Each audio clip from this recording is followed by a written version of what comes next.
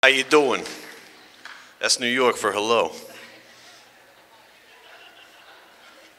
We'll try to do this in a New York minute. That means fast. So this is a fine art and professional practices credit available to go to New York, the biggest city in the United States. We will be staying at a hotel called the Wellington, which is right in Midtown, in between Central Park and Times Square, right near Broadway. So it's a great location. You get to go to Times Square. You're in walking distance to Times Square. So this is from last year. And also between Central Park. And we will walk through the park many days when we go up to Fifth Avenue and Madison to the galleries, to the Met, those sort of things. So we're doing a lot of walking, so not a lot of travel cost. Right across the street is the Carnegie Deli, so you can get lots and lots of good food, there's no shortage of food in New York in case you aren't aware, but we'll stop at the Met, the Metropolitan Museum of Art. And when we were there in the spring last year, there was a Prada exhibit, so it was really nice to be able to see Ang, and then 5 minutes later go down and see some beautiful fashion. We'll take a trip to the Guggenheim, and last year we saw a Francesca Woodman show, photography show. It was really beautiful. We'll go to the MoMA, the Museum of Modern Art. And when we were there last year, we actually, Taryn Simon was doing an interview, and Cindy Sherman had an exhibit. And I'll let Gypsy tell you a little bit about Taryn. Yeah, it was a coincidence when we got there. Didn't know that she was going to be there, and I had just done some research on her. She does really fascinating work about the patterns of genetics and cultural patterns within family structure, and most of her work is photographic, but she travels around the world and studies groups of people and generational patterns within family structure from all the way around the world, in animals sometimes, but also within people. And so she had this huge show there, and we were just lucky enough to be there at the right time. Of course, they kicked us all out of the gallery when they were videotaping, but but we were able to sort of see her and listen to her describe her work. And I think we ran into a lot of really great coincidences like that, just because we were all over the city all the time. Go ahead. And I will say, if you wear a suit jacket, they don't kick you out. They just assume you belong there. It's interesting. That's how I got that photo. The Whitney Biennial, so every other year, the Whitney showcases work by up-and-coming artists that they discover. And it's a really good experience for you to see what's at the forefront of the art world and is being selected by the Whitney. And we actually went there with our visiting artist last year, a man named Edgar Gerens.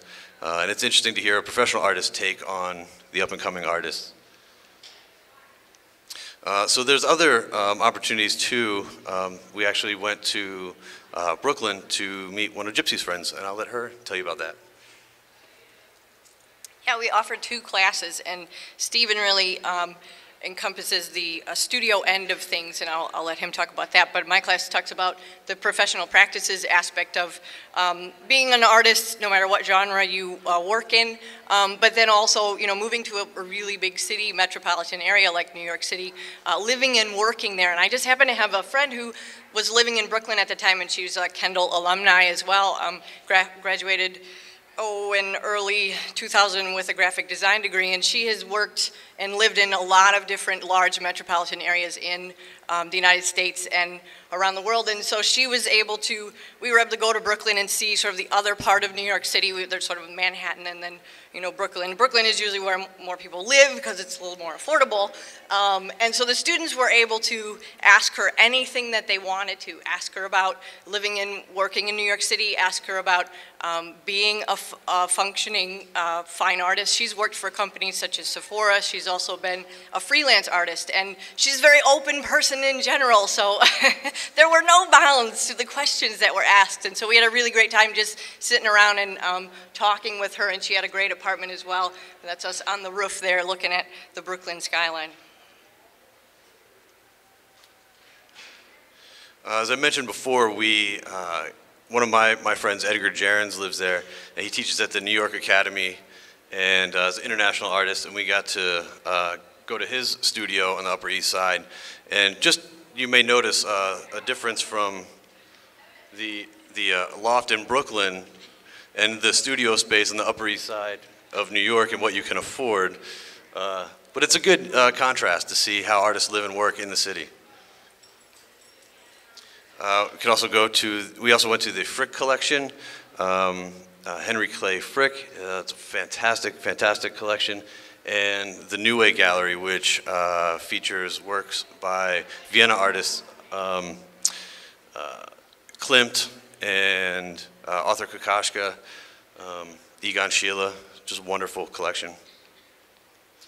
Then we went to the Cloisters, which is a replica of a European abbey, and there's over 5,000 works of medieval art. It's beautiful. The grounds are beautiful, and it's right along the Hudson River on the Upper West Side. We took a trip to the Morgan Library, which is J.P. Morgan. It was built to house J.P. Morgan's library, just dripping with finery and extravagance.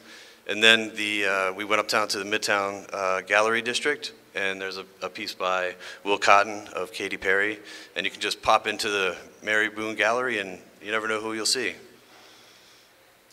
Then we took a trip to the Chelsea Gallery District, and again, sort of like the Whitney, you'll see a lot of up-and-coming artists, and it's probably the place where if you're going to show in New York, you would want to pursue talking to galleries, meeting galleries, finding out what kind of galleries showcase work that is like the work that you want to make. We went to the Highline Park, which is a re-envisioned and repurposed elevated rail line along the west side around the meatpacking district. And now it's a park, and you'll see lots of interesting things happening. And we took a trip to the Society of Illustrators, which is one of our students, Karina Ulrich, who had a piece accepted into the Society of Illustrators show. So it corresponds to the same time when we're there. So if you have a piece in the show, you can get to go see it, and also see what up-and-coming illustrators are doing. And here's the nuts and bolts. There's 2 classes available. There's my class, which is a studio class. So we'll be experiencing fine art, and you'll be coming back. It's for 8 days. And when you come back, we'll be making work. You'll be making work inspired by the work that you saw in New York. And then Gypsy is teaching a professional practices course. Well, basically what I stated about living and working in a metropolitan area, I think just going over all of the marketing and promotional stuff that you need to have ready no matter what your medium is, completing your packet. When we go to New York City, we'll be going to the places and visiting the many places, and you can ask questions and gather information about how it is that you make connections and show your work or become employed. And so when we come back, we'll be brushing up and developing all of that information that you need in order to make those connections and make those professional developments. And since we're staying here in the States, the cost is under $2,000, so relatively affordable, and lots of fun and interesting things to see. Thank you. Question?